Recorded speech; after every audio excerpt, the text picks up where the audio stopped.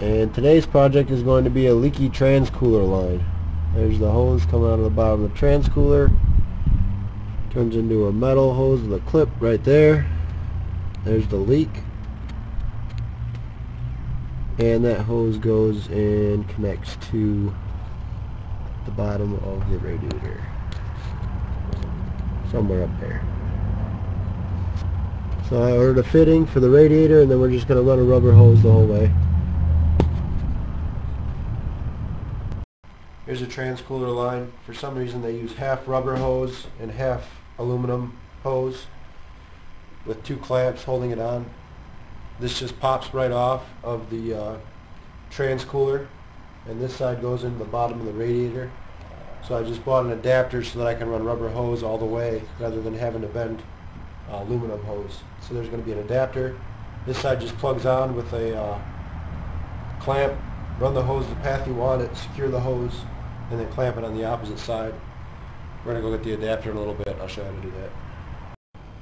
Well, the part they gave me didn't work, so what we're going to do is I broke off the end of the line coming from the radiator going to the trans cooler.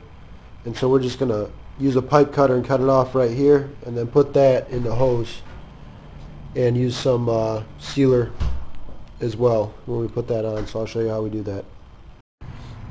I decided not to use a pipe cutter because I want to save as much of that pipe as possible so it'll slip on further. So we're going to use this little cutoff tool thing. We got the new line hooked up right there. Got some Loctite on it. We just snugged it up. We're going to see if it leaks. And looking through the bumper, there's the other line hooked up to the trans cooler, which is right there. Those fittings did end up leaking, so what we're going to do is we're going to seal them up with RTV, but since that's going to take a while, first we're going to drain the transmission.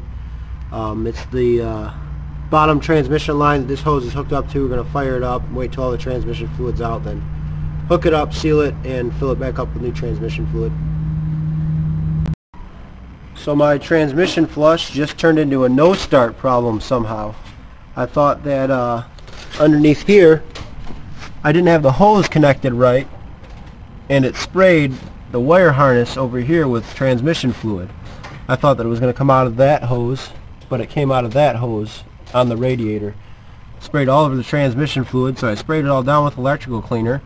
Still wouldn't start. Tried adding fuel because it was below a quarter tank. Still wouldn't start.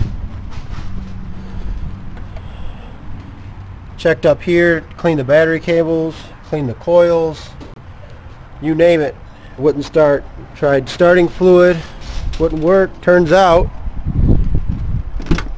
the infamous inertia switch, which is right here.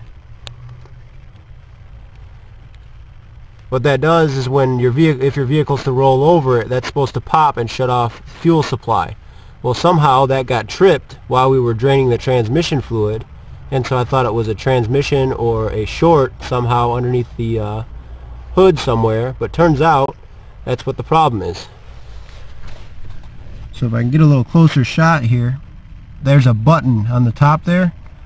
That button needs to be pushed down. If that button pops up, then that means your vehicle rolled over or it just did it on its own, and it shuts off fuel flow. So if you have a fuel problem where the engine will turn over but it doesn't start, that's the first thing you want to check. Make sure that button's pushed down. Back to the transmission flush. That's how much we managed to get out of it. Probably about, I don't know, about 3.5, 4 quarts came out of the cooler line.